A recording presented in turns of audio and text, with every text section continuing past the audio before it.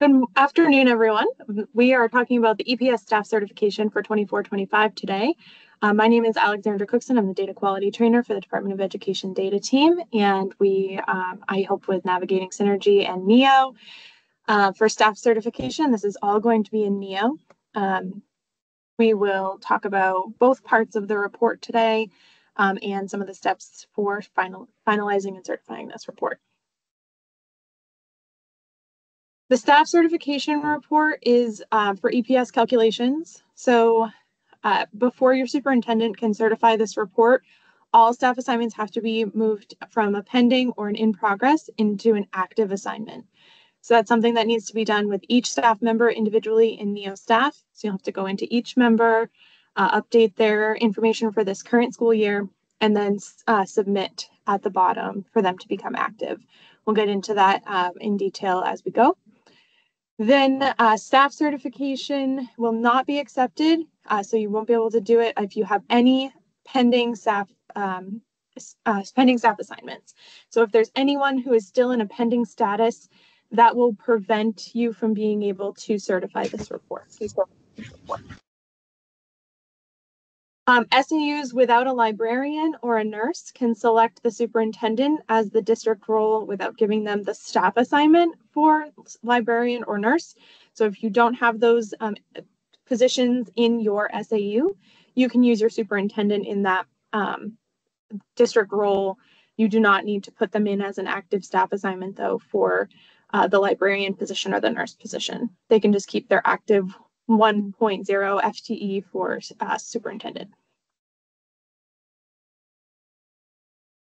So entering staff is done in NEO staff.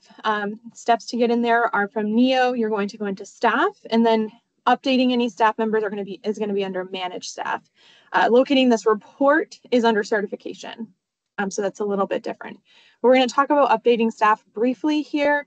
We did have a webinar a couple weeks ago at the beginning of September, where we talked more in detail about staff assignments and things like that. That is available on the DOE data YouTube playlist, so please feel free to go and find that. That one is our publicly available one, so please feel free to find that from our website. If you do not have a NEO account, we will need an access request for you so that you can get into NEO staff. That will have to be submitted by your superintendent on your behalf. If you do not have an active staff assignment, someone else in the SAU with staff access will need to get you access. We'll need to update your staff assignment, add you in there for your new SAU so that you can have that access request processed. So we're still talking about adding staff. All of the information that we're going to talk about today will be done in the staff module, though. So we're going to select staff. From here, we have manage staff, which has the staff search and the SAU search. So if you're adding a new staff member to your district who has never been in your district before, that's going to be the staff search. So you're going to search for all staff members in the state. You can select from the pool that's already there, or if they've never worked in a Maine school, you can add a new contact or add a new person to the staff search. The SAU search is going to be for any returning staff members who need to be updated for the current school year. So if they were teaching last year in your SAU and they are returning again this year teaching the same subject or a new subject, you can select them from the SAU search. So here's the difference between the two. So this is the staff search. When you're here, you're just going to use your last name, first name, date of birth, and you're going to search for the staff member. If you have a staff ID, you can search using the staff ID as well. Once you've done that work, you will either see them listed here, or you will see that you can add a new staff member. If you do find them listed, make sure you check birthday, everything is accurate before you go to try and add a staff assignment. Under here, you're going to select edit, and then you can update them if they've already existed in the system before. SAU search, this is going to be your returning staff. You will select your SAU that you're going to be putting them into or that they're already in for your reporting. From here, you can see that this particular position is still in progress. That means that the report cannot be certified until this is updated to active. In order to do that, you're going to have to select staff ID number in order to get into their staff assignment. That will bring you to a screen from here. Same thing will happen if you're adding a new staff member. You'll get through their initial staff demographic update information, and then you'll come to this screen here. Please note on this screen that if you're trying to edit an existing position, somebody who's already been in a position with your district, they will need to be updated up here at the top. So you'll have to select actions, and then you'll select edit in order to update an existing staff assignment. If you have a new staff member, or if you have a new staff person, or someone that's doing an additional task this year, or a new task this year in your district, that would be done on this add assignment screen. So the add assignment screen will not update an existing position. It will create an additional one for them. So please just be aware of that when you're coming in here. If you have your staff members who need to be updated, they are still, for this person, if they're still a bus driver, you would just need to select edit and then update the information on the next screen. But this add assignment, if they were going to be an ed tech as well as a bus driver, you can use this add assignment to add the ed tech staff assignment. Maine schools notice, so if you are getting this, I would be very surprised, because as of this morning, I believe we had everybody all set in Maine schools. If you do get this notice, let us know. Just be aware, but this should be all set. Everybody should be all set with Maine schools right now. So update all of your fields from top to bottom. Things will change as you work your way down through the screens. New additional screens will pop up depending on the position that you're putting in, depending on the level of the position you're putting in. All of that information will change what subsequently comes after. So just be aware of that you should fill out from top to bottom. Years of experience does roll over and accrues 1 year automatically. So you should not need to update that information in your NEO staff assignment for any staff. So just please be aware of that. And then update any contact information. This information should be school or organization email and phone number. Please don't use any personal contact information. People get very upset with that because this is publicly reported on our NEO contact search. So you want to make sure that you're only putting out the information from their professional school or organization email and phone number.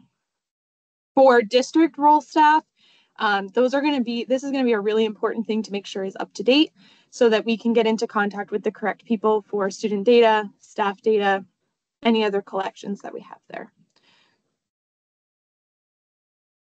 So just please make sure that those are all up to date and ready to go.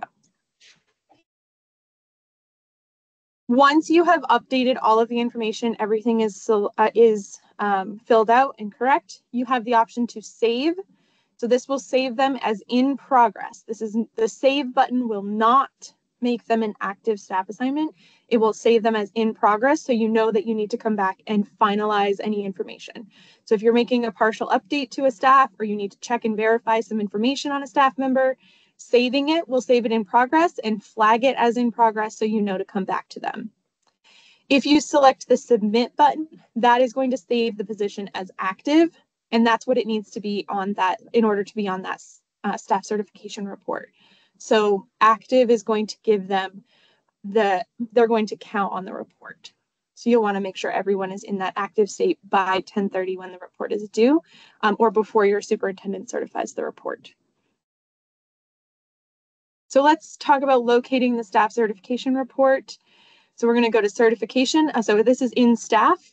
Under certification, you have the certification report, which will bring you to this page here. I know last year we had some questions that came in about filtering to see the place where it would need to be certified. Fiscal year sorting to live data can get you that information at the bottom of the screen so that you can certify the data and update district roles. So these filters up here at the top can be really helpful in making sure that you have all the data for this current year. You're going to see this is a really long list of positions in alphabetical order at the SAU level. and school level, that you can see all of the number of staff, aggregate counts of who's making up any position. So you can see here, there's only one assistant superintendent of schools. Their position is in progress. So right now, this would not be able to be certified because this is an in progress report.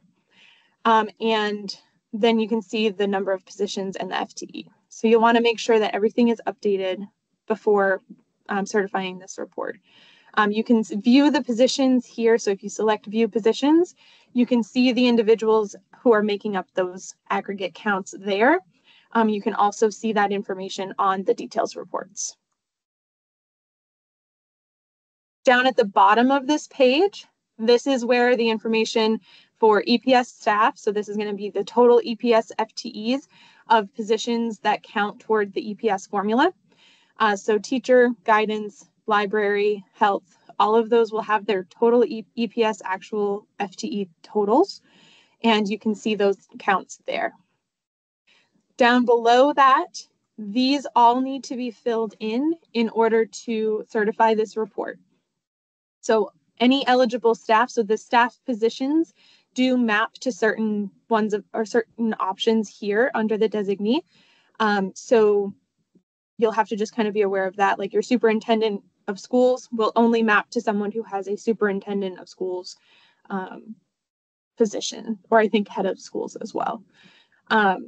So just be aware of that there are some of them that they do require a specific position. There is a new position on this year for multilingual learner. So please be aware of that. That's a new one. So you will need to populate that field.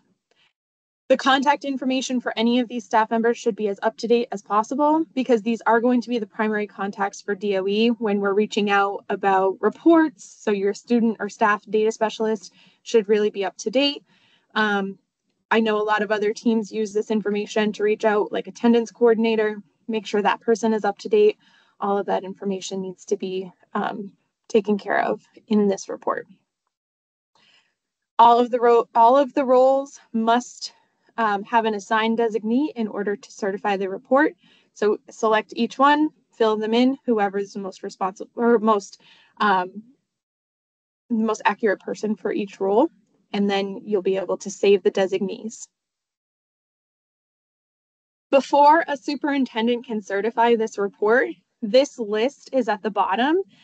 So you can see here that the certify button is grayed out, and it will give you this checklist of information that needs to be reviewed prior to the certify button being available.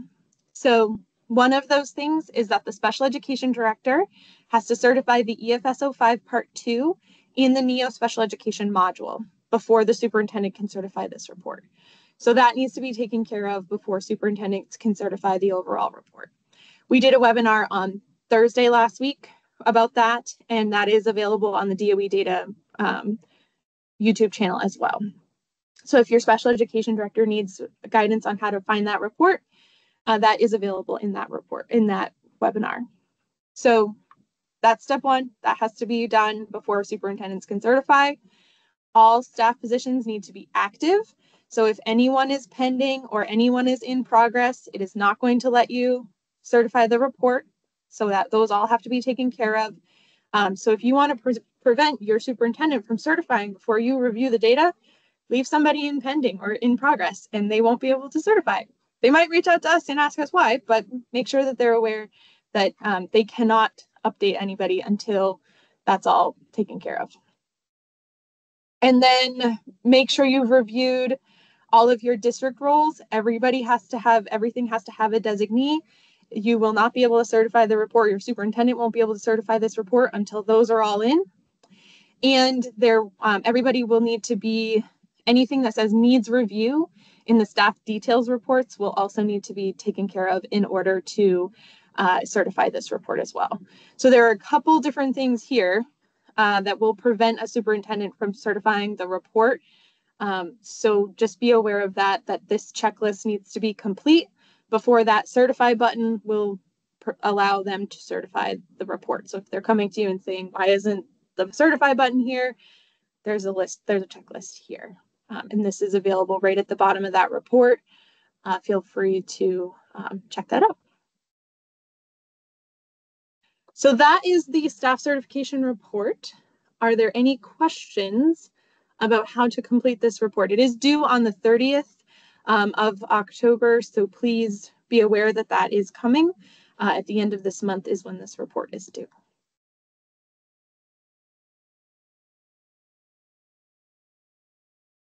Any questions?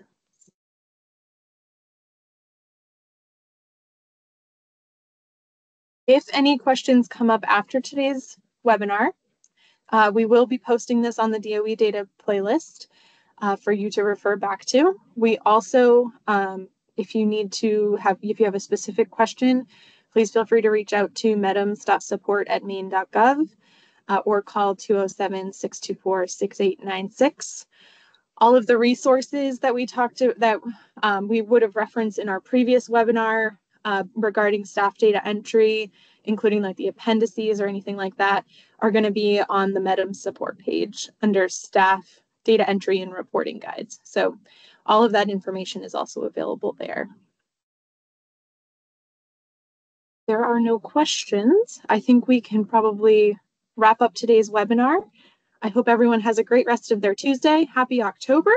All the reports are open, so please feel free to start going in and certifying, taking a look at things. The only one that's not open, not certifying, you can't certify October 1 yet, but take a look at your data, make sure everything's all set. The dropout opens tomorrow, so we look forward to hearing from you and helping you out throughout this month as we get these reports all in. Thank you all.